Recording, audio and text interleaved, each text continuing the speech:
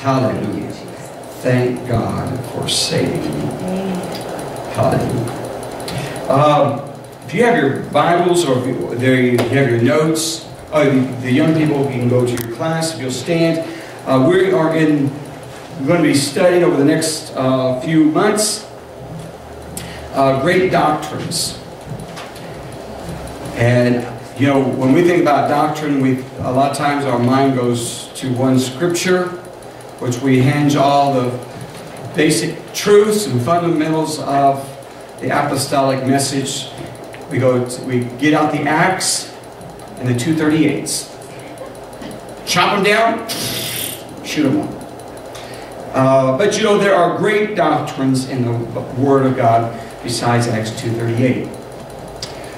It is necessary for us to be born again of the water and of the Spirit. That's what Jesus said to Nicodemus, chapter 3 and John verse 5. We know that Jesus gave Peter the keys to the kingdom because when he asked the question, "Who do you say that I am?" and they begin to say, or the disciples began to say, well, some say this, and some say you are this, and others say, but Jesus, wait a minute, who do you say that I am? And Peter said, "Thou art the Christ." He didn't say a Christ, but he said, "You are the Messiah, the Son of the living God." And Jesus commended him by saying, "Flesh and blood has not revealed this to you, but my Father which is in heaven has revealed this to you." And then on the day of Pentecost, when he begins to preach his first message, and they said, "Men and brethren, what shall we do to be saved?" Thank God for someone that was not mealy-mouthed then, was not a jellyfish, but he had a backbone, and he stood and told them what they must do. Repent of your sins, be baptized, every one of you.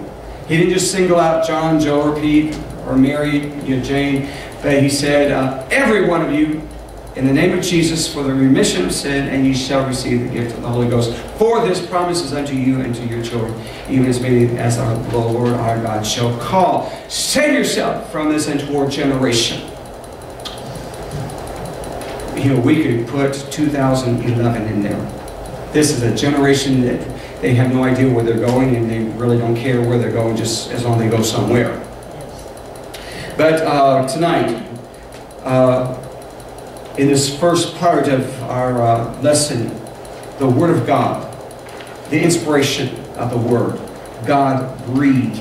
In Psalms 119, verse 89 to 96, it says, "Forever, O Lord, thy word is settled in heaven. Thy faithfulness is unto all generations. Thou hast established the earth, and it abideth. They continue this day according to thine ordinances for all thy servants. Unless thy law had been my delight, I should then have perished in my affliction.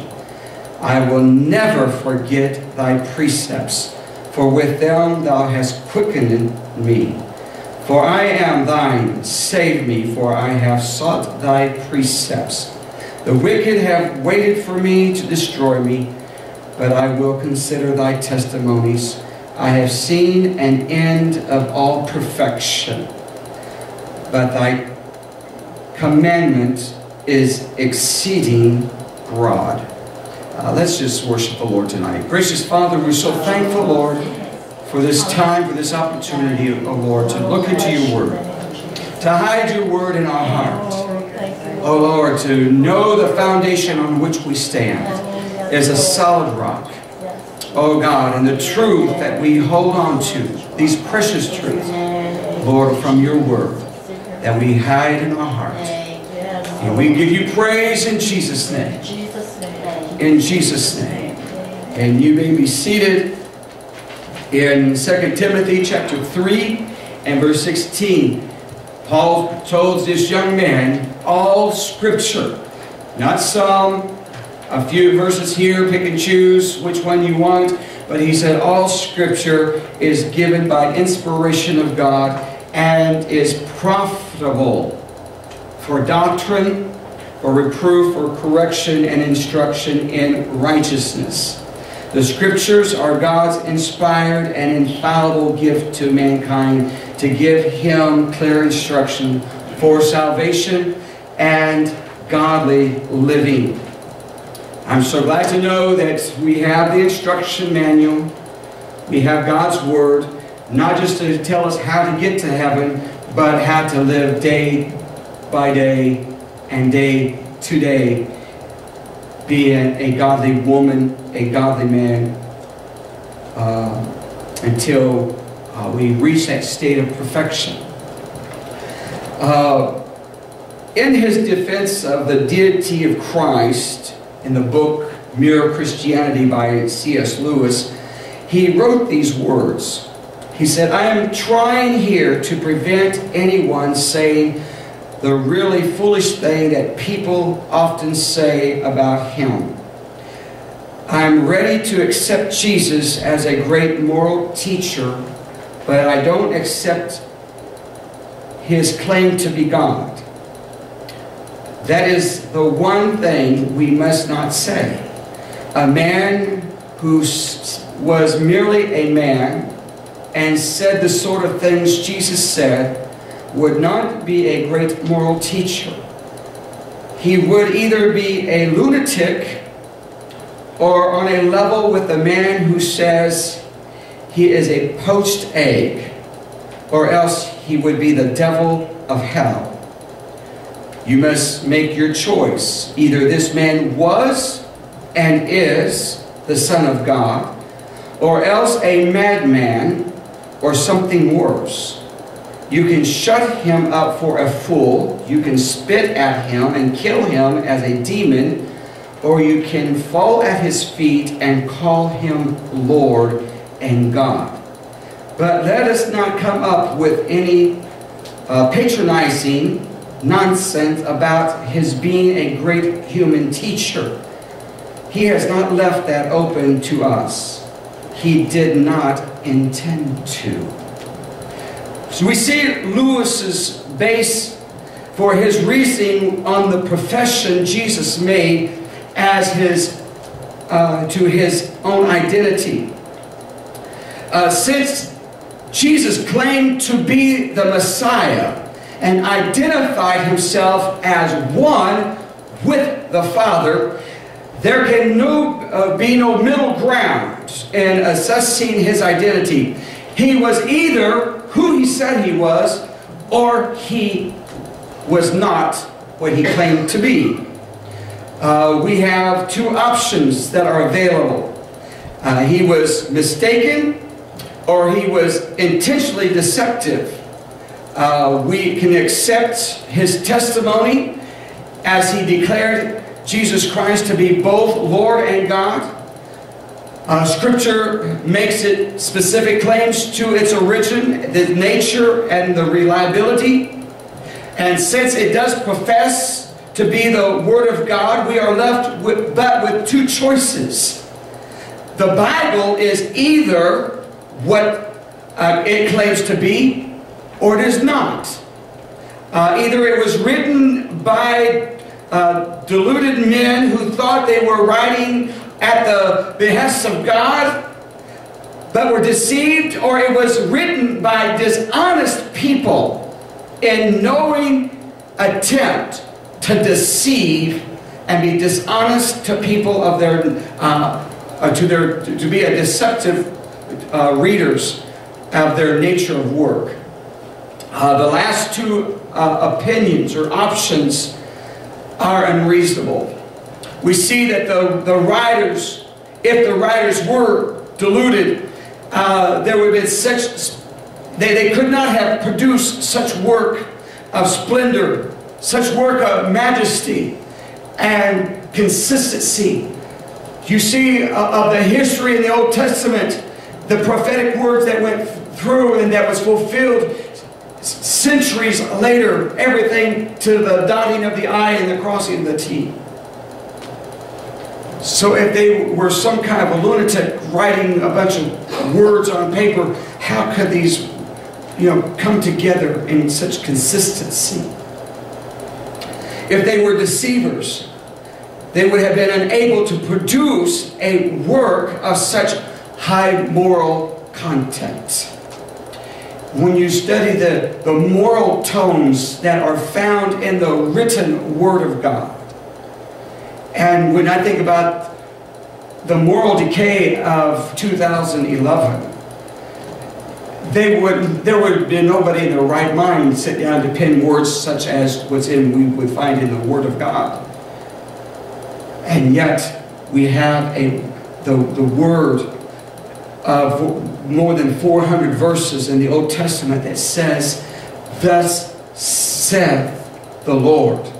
The Bible includes warnings against tampering the text. We can find it in Deuteronomy chapter 4 and verse 2, Proverbs chapter 30 and verses 5 and 6. The New Testament claims the highest authority for Scripture. It is given by inspiration of God. 2 Timothy chapter 3 and verse 16. Scripture was not of human origin. The holy men who participated in the writing of the Scriptures were moved on by the Holy Ghost. 2 Peter chapter 1 verses 20 and 21. Faith accepts Scripture's claims to be the very Word of God. It is not just merely great human literature. I know some colleges and universities, they have now what they call an ancient history, where they use the Word of God as just basically a literature book. In some English classes, they use the Bible as just a mere literature book, not to study theology, not to get in depths of doctrines and what this church teaches, and they don't get into try dissecting what the word means. But they go in through just as great philosophy. But we see that the Word is given by inspiration of God. And it is the inerrant and infallible Word. Our preamble to the Articles of Faith of the United Pentecostal Church International says it well. It says, "We believe the Bible to be inspired of God, the infallible Word of God. The Bible is the only God-given authority which man possesses. Therefore, all doctrine, faith, hope, and all instruction for the church must be based upon and harmonized with the Bible. It is to be read and studied by all men everywhere, and can only be clearly understood by those who are anointed by the Holy Spirit." And our foundational scripture that is based upon this preamble is 1 John chapter 2, verse 27. The scripture was given by or of inspiration.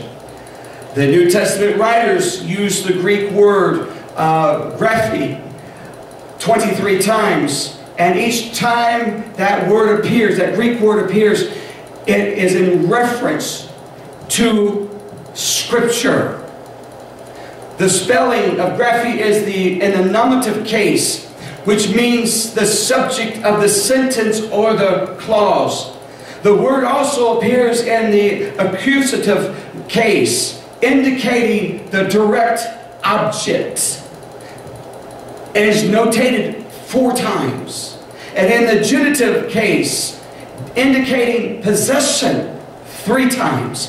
Regardless of the case, the reference is always to Scripture. We see the Greek verb, grapho, means write. But the noun graphe refers to a specific kind of writing. It's not just people having an idea and writing some words down on a piece of paper and make sure that it kind of flows together. But this writing is the writing that is inspired by God, and this includes is included in the canon of the Scripture. When Paul wrote that all Scripture is given by inspiration of God, the New Testament was still in the work of process. It wasn't a completed work, but as a work in process to be written. It would be a mistake to think that the limits that Paul referred to of the Old Testament, while the Old Testament is described as Scripture, so is the New Testament. Peter wrote that in all of Paul's letters, there are some things that are hard to be understood, which they are unlearned, unstable wrist, as they do also the other Scriptures unto their own destruction. 2 Peter chapter 3, verse 16. We see that Peter considered Paul's letter to be Scripture. In the same letter, Peter also declared, like Paul, that the Scripture is the result of the work of the Holy Spirit. 2 Peter chapter 1, verse 20 and verse 21 says, knowing this first, that no prophecy of the Scripture is of any private interpretation. For the prophecy came not in old time by the will of man, but holy men of God. Woo, hallelujah! Holy men of God spake as they were moved by the Holy Ghost. We see that Paul also claimed divine authority for what he wrote in 1 Corinthians chapter 14 and verse 37. If any man think himself to be a prophet or spiritual, let him acknowledge that the things that I write unto you are the commandment of the Lord. Even if one were not to attribute the authorship of the book of Hebrews, no one knows for sure who wrote the book of Hebrews. Some says it was Paul. Others said it could have been, some of the other writers. If you go through to read the book of Hebrews compared to Paul's other writing, the way the phrasing is in Hebrews doesn't line up with Paul's writing. It could have been one of those books that he had somebody else write, and he was just dictating, and so they kind of used their own flow of penmanship in formulating the words. But regardless, the Apostle Paul, he has contributed to 27% of writing the New Testament. Do you realize that is nearly 1/3 of the New Testament is because Paul contributed to writing to the churches? We see that according to both Peter and Paul, at least a significant portion of the New Testament is authoritative Scripture. Paul used the word Scripture 9 times in his writings. And on one of the occasions he wrote in 1 Timothy chapter 5, verse 18, for the Scripture saith. What did the Scripture say? And he takes 2 portions of Scriptures in this particular verse. It says, thou shalt not muzzle the ox that treadeth out the corn, and the laborer is worthy of his reward. Now that's 1 Timothy chapter 5 and verse 18, and that is one scripture verse, but Paul brings together 2 verses. And that first portion of that verse, for the Scripture said that thou shalt not muzzle the ox that treadeth out the corn, is found in the Old Testament. Deuteronomy chapter 25 and verse 4. The last portion of verse 18 comes from Luke's writing in Luke chapter 10 and verse 7. Paul placed the Old Testament and the New Testament side by side, declaring that both are Scripture. He didn't separate the Old from the New. here in verse 18, he put the two scriptures side by side, established them. We see that Luke, who wrote the book of Acts, he penned 28% of the New Testament. When Peter described the purpose of his second letter, he wrote that it was his readers, that they would be mindful of the words which were spoken before and by the holy prophets of the commandments of us, the apostles of the Lord and Savior. By referring to the words of the holy prophets and the commandments of the apostles together in this way, we see that Peter once again reaffirms that the words of the apostles are authoritative as the words of the Hebrew prophets. And since he wrote earlier in his letter the words of the holy men, he resulted from moving of the Holy Spirit.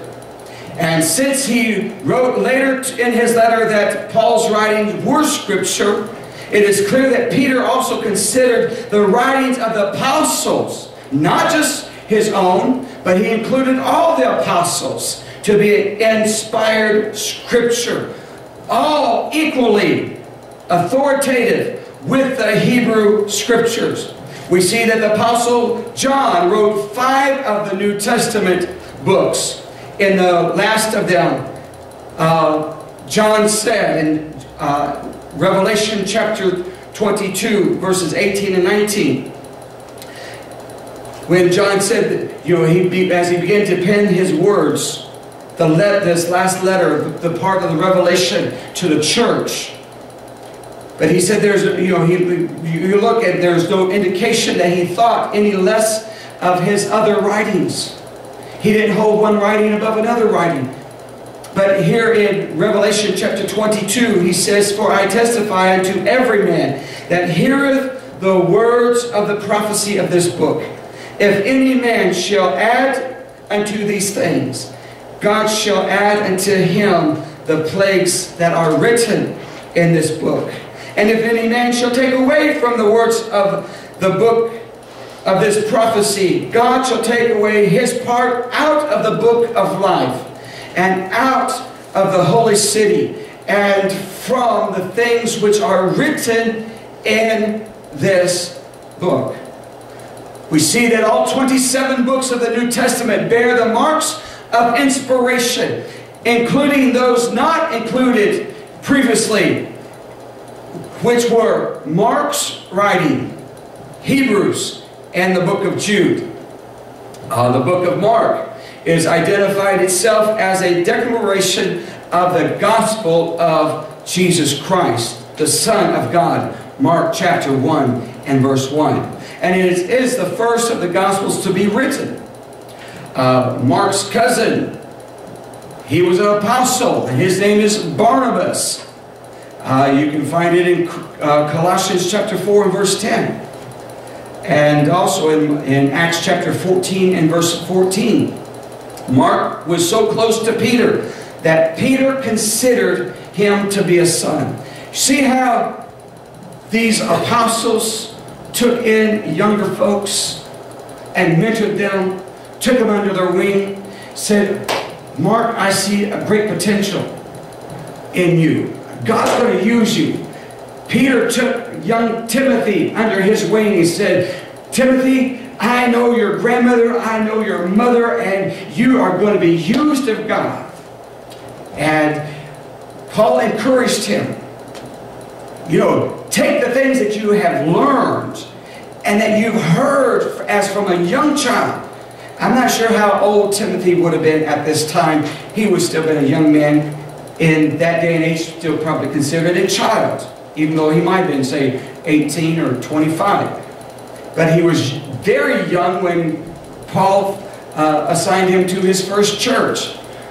Paul was a little nervous because he knew that those people that he assigned that church to was pretty wicked, and they could probably chew him up and devour him, but he prayed for Timothy that he would have backbone, and Timothy did well. Timothy stood strong. But we see that Mark He was mentored and was considered a son of Peter. Mark apparently was taught by Peter, so that his gospel was received by believers as to be an apostolic authority. The book of Hebrews, as I said, does not contain an identity of its author, but it is in complete harmony with a lot of Paul's letters. The book of Hebrews identifies itself as a word of exhortation. We see that there was Clement of Rome. In his book, he wrote in AD of 96. He also quotes from the scripture in his book. Jude, like James, was the brother of Jesus. And in his content of his letter, it is remarkable the harmony with the content of 2 Peter. James, Jude's brother, is specifically identified as an apostle in 1 Corinthians chapter 15 and verse 7. Here, this is the beginning, this is the foundational part of a doctrine that we stand on. You know, so many people, they want to try to discredit the Bible. It's a lot of good reading material. You know, it's got murder, it has mystery, poetry, there's even music in the songs that can be sung. A lot of great history that you can follow through from the beginning of time. Whether some people discredit the Garden of Eden, if it ever really existed.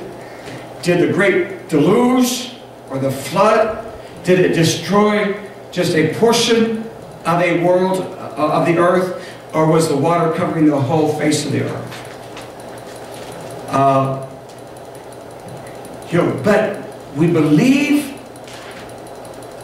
in one word to be the total word. I'm not just saying a word, I'm talking about the word. You can't separate the word by having just a word. Oh, hallelujah. And this is a fundamental, this is the doctrinal basis. We have to have the book that we believe to be infallible, inerrant. In closing tonight, the word translated inspiration means God breathed. What did he do when he created Adam? He breathed into his nostrils life. A few days later, he makes a woman. Whoa, man. When he made woman, he did the same thing that he did to Adam. Scraped up some dirt, maybe add some water to it, made some mud, and made a form. But he didn't just leave her out there on the sand or in the dirt to dry out. But there, he breathed into her, and she became a living soul. The same inspiration as these holy men of God, the prophets of old, the apostles of the New Testament, as God moved upon them, inspired them, he breathed upon them his word. He breathed his word into them. They were moved to begin to write, to inscribe. Even the Apostle Paul, when he was unable to write because of the stocks and bonds, he had a secretary. As the Spirit began to move upon him, he said, "Luke, get your pen and paper out." We know that Dr. Luke was a lot of his personal traveling companion. And so we don't know how much time Luke spent in the jailhouse either. And not that Luke was a prisoner, but just there visiting, taking notes. But we see that when the Apostle Paul began to feel inspired, okay, it's time to get the pen out. And he would write, if he was at freedom to write. If he wasn't, he said, okay, Luke, or whoever was closest, Get your pen, get some paper. It's time to write. The fact that God breathed Scripture means that Scripture has divine authority. And it's for this reason that all Scripture is profitable. For what? Doctrine, for reproof, for correction, for instruction in righteousness. It is the inspiration that causes Scripture to be the means by which man, the man of God, may be perfect and thoroughly furnished unto all good works. Oh, hallelujah. You know, we need to be able to be sharp with the Word. And that's why Paul also told Timothy, study the Word, that you might rightfully divide the word of truth. Not dissect it just to get what you want and think, well, this is what the Scripture says, or well, this is what I think it means, or this is what I think it says. But study it. And rightly divide it out, the word of truth. Thy word is truth, the psalmist David said. I'm so glad to know that we can stand upon this word. It's the Word of God. Aren't you glad that God never lies? If He doesn't lie, we can count on His, and we can take it to the bank. Neither will His Word. Oh, hallelujah. Let's all stand tonight, and let's just lift our hands and love the Lord.